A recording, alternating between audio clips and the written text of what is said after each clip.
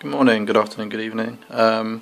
So the sale for gear booster packs is still on. It's Sunday today, 31st of August 2014. I've got 200,000 credits. I'm not going to buy 4. It should originally have been just 2 booster packs, totaling 50,000. See what I get. The sale ends on Monday, so guys, by all means, make as much spend as you can on gears if you want to kind of focus on getting some good gears. So this is the first one of 4. In total I've bought 22, so that would be 23 gears I've bought in total at this sale price. This is the second and third. See if I can get any 3 stars. Doesn't look like it today.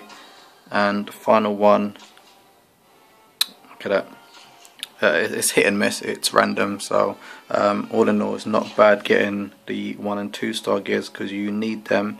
If I go into collection and I go into my gears, you need them to shatter them in order to progress on to your to evolve a new gear. So where I had a shot glove, for example, I've got 3 of them, so I can't use more than 1 on another card, so I can literally just shatter it, and it will add to my shards, so I can obviously focus on evolving a gear that I want to focus on. So shatter, get some more, so if I wanted to evolve something I can use that. Guys, like, comment, subscribe, and I hope you guys are getting some interesting gears. I'm getting some good ones, so I'll go through them in another video in due course. Take care, bye bye.